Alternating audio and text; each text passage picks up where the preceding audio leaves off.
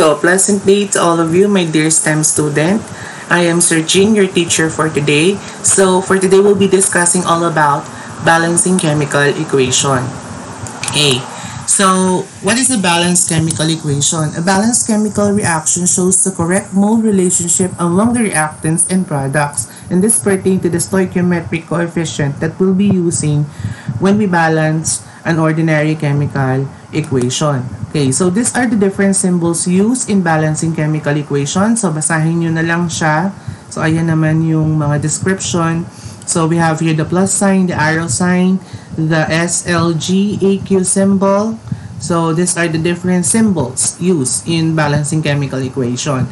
So, in balancing chemical reaction, there are two parts in a chemical reaction, namely the reactants. Okay, so the reactants, this is the part of a chemical equation that are found at the left side of the reaction. Okay, and then the other one is the products.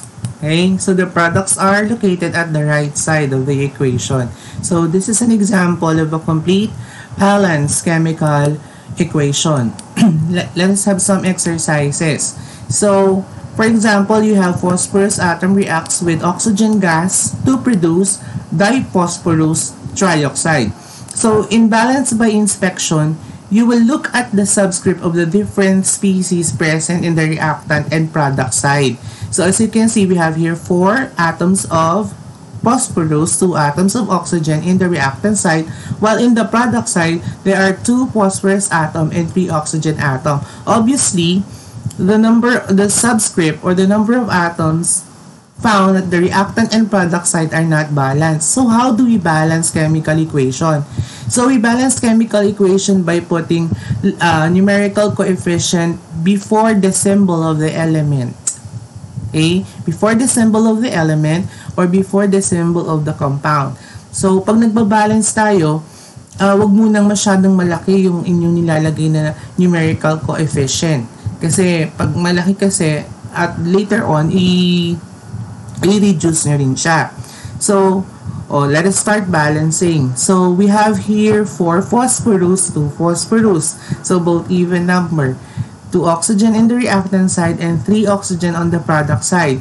So, kapag meron kayo nakikitang 2 and 3, even and odd number, ito na kagad yung unahin nyo para mas madali. Okay? So, you will add 2 here. So, pag naglagay kayo ng coefficient before the symbol of this compound, so, lahat ng subscript mababago. Kasi you will multiply this by 2. 2 times 2, this will become 4. Okay? 2 times 3, this will become 6. Oxygen atom will become 6. So, paano mo ito gagawing 6? Okay? So, you will also add 3 para 3 times 2, that is 6. So, oxygen atom in the reactant and product side here are already balanced. So, let us check. So, in your reactant side, there are 4 phosphorus atom. Okay? In your product, 2 times 2, so 4 din. Galing sa inyong reactant, 3 times 2, meron kayong 6 oxygen atom, while in your products, you also have 6 oxygen atom. 2 times 3. So, ganyan yung kadali. Okay, next.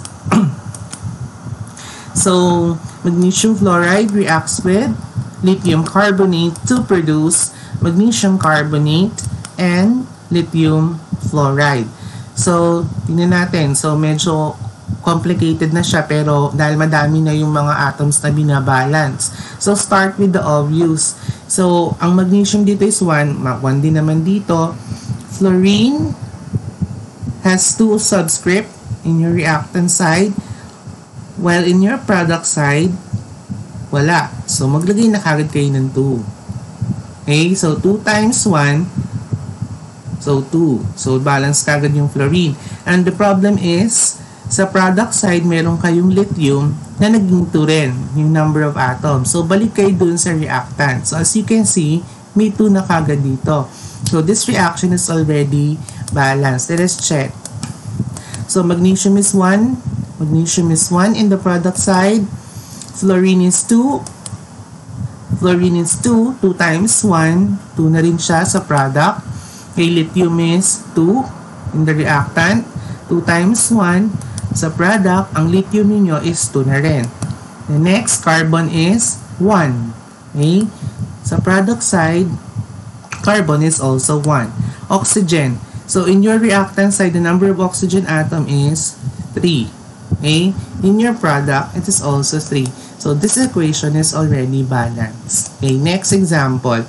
So, before we proceed to the next example, this is how you read a complete balanced chemical equation. So, you will read this as 1 mole of magnesium fluoride reacts with 1 mole of lithium carbonate to produce 1 mole of magnesium carbonate and 2 moles of lithium fluoride. This is how you read a balanced chemical equation. The coefficient is read as mole. Okay? So, for our next example, sodium phosphate reacts with potassium hydroxide to produce sodium hydroxide and potassium phosphate. So, based on this equation, so let us start with the obvious. Okay? So, potassium here is 3. Ang sodium din doon ay 3. This is 1. So, ano ang gagawin natin? You add na kagad 3 sa sodium. Okay? Para maging 3 na din. Okay? So, sodium atom is already balanced. But the problem is, yung sodium atom nyo dito, may kasama siyang oxygen and hydrogen. Take note, once you add numerical coefficient before the symbol of the compound, damay yung ibang elements doon sa chemical formula nun. So, this will become 3 sodium atom, tapos 3 times 1. Your oxygen here is 3 plus 4. This will become 7. So, your oxygen atom is 7. Okay. Yung hydrogen nyo naman naging 3 din. Okay. So, dun sa next product natin, you have here 3 potassium atom. So, doon 1. So, maglagay na rin kayo doon ng 3. So, let us check if both the atoms of the reactants and products are equal. So, in the reactant side, you already have 3 sodium atom in the product. 3 times 1. So, this is the product side. You already have 3 oxygen atom. Phosphorus. So, phosphorus in the reactant side is 1. Then, phosphorus in the product side is also 1. So, balance na yan. Oxygen. Your oxygen in your reactant side is 4 plus 3 times 1. That is 3. 3 plus 4, it's 7. So, pagdating dito, 3 plus 4, 7 also. Okay? So, pagdating kay potassium, your potassium in the reactant is 3 times 1. Potassium is 3. So, in your product, it's already 3. Okay? So, hydrogen. Your hydrogen in the reactant side is 3. Okay? So, dinidistribute lang natin parang sa math. Okay? So, 3 times 1, 3 times 1, 3 times 1. Okay? So, distributive property lang yung ginagamit natin. And then, in your product side, hydrogen is already 3. So, this equation is already balanced. Okay? So, we read this as 1 mole of sodium phosphate reacts with 3 moles of potassium hydroxide to produce 3 moles of sodium hydroxide and 1 mole of potassium phosphate. Okay? So, let's have this next example. So, rubidium nitrate reacts with beryllium fluoride to produce beryllium nitrate and rubidium fluoride. So, as you can see, based on this particular example, there is a substance or a compound with symbols that has this parenthesis. So, in mathematics, kapag may parenthesis tapos may number sa labas, ibig sabihin to compute for the number of atoms, this is distributive property also. So, the number of oxygen atom in this particular compound is 6. Kasi 3 times 2, this is 6. And then nitrogen is 2. So, para maging balance na kagad, so check nyo na kagad yung ka-partner niya doon sa reactant side. Siyempre, pag sini-check nyo ang chemical reaction, titignan nyo kagad kung lahat ba ng atoms sa reactant and product side are the same, hindi pwedeng hindi sila magkapareho kasi it conforms to the law of conservation of mass. Okay? So, kailangan ko ano yung atoms na nandun sa reactant, yun din yung atoms na nandun sa product. So, check na kagad natin yung nitrogen tsaka oxygen. So, in the product side, the number of oxygen atom is 3 times 2, this will become 6.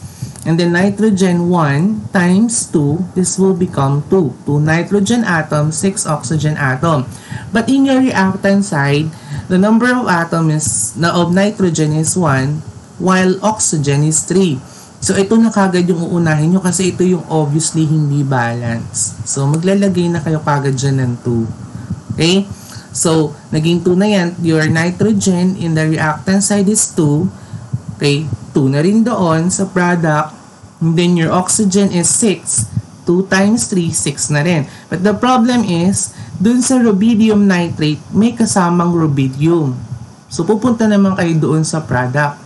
Okay? So, yung product nyo is rubidium fluoride. So, rubidium here is 1 atom. So, in order to balance this one, you add the 2 coefficient in front of the compound rubidium fluoride. So, let us check the reactant and product. So, in the reactant side, your rubidium is 2, rubidium is 2 in the product also. And then nitrogen, 2 times 1. Okay, 2 in the product. 2 then. Then next is oxygen. Your oxygen is 2 times 3. This will become 6. So, product side, 6 then. And then, next atom is beryllium. Your beryllium has 1 atom of beryllium in the reactant. So, in the product is also 1. Okay, so in the fluorine is 2 in the reactant. And then in the product, your fluorine is 2. Okay, so that is very easy. Okay, so that is 2 moles of rubidium nitrate reacts with 1 mole of beryllium fluoride to produce beryllium nitrate, 1 mole of beryllium nitrate, and 2 moles of rubidium fluoride. Okay. So, in this next example, we have here the combustion reaction. When we talk about combustion reaction, we are dealing with hydrocarbons. Ang example niyan usually is our natural gases like methane, pentane, propane. So, those are examples of natural gases. Okay, so we have here complete combustion. So, this is an example of a complete combustion. How will you know if this is incomplete or complete combustion? So, we have here hydrocarbon octane, C8H18, reacts with oxygen gas to produce carbon dioxide and water. So, this is your indicator that the given chemical reaction is a complete combustion. The products are carbon dioxide and water. Okay? So, in balancing this particular reaction, you balance first carbon and hydrogen and then later on na yung oxygen. Okay, so let us check. So, in your reactant side, you have 8 carbon atom. So, maglagay na kagad kayo ng carbon doon. So, balance na kagad si carbon sa reactant and then the product. So, maglalagay tayo dito ng 9 to balance hydrogen in the product side. 9 times 2 is 18. So, 18 na yan. So, pag in-add nyo yan, carbon is 8, hydrogen is 18. Okay. So, but the problem, the compound carbon dioxide has this oxygen atom. So, ibig sabihin, pag naglagay kayo dito ng 8, lagay kayo ng 8 na yan, carried yan dito. So, 8 times 2, this will become 16. And the other one is 9 times 1. So, all in all, you have 16 oxygen. That is 25. So, you have 25 oxygen in your product side. But you only have 2 oxygen in your reactant side. So, paano mo gagawing 25 oxygen yung reactant ng oxygen? So, ang gagawin dyan trick, you will divide this by 2. Okay? So, that is 12.5. So, you can use 12.5. Pero although na acceptable siya minsan, pero mas maganda kasi that the coefficient is whole number. Stoichiometrically wise, para kapag nag-compute kayo, puro siya whole number. Okay? So, pag para maging whole number to, you will multiply the whole equation by 2. Okay? So, distributive, kasi nagkaroon tayo ng bracket dito. So, distribute nyo lang yan. 2 times 1, that is 2 moles of octane, reacts with 2 times 12.5, that is 25 oxygen atom. Okay? To produce, okay, 2 times 8, that is 16 carbon dioxide, and 9 times 2, and that will become 18 moles of water. So if you're going to check, okay, so 16 times 2, that is, so check nyan, that is 32 plus 18, and then you will have 50. Okay, 25 times 2, that is 50. So if you're going to check carbon atom, okay, so 2 times 8, that is 16, and then 2 times 18, 18 times 2. So the reaction is balanced. Okay? Next.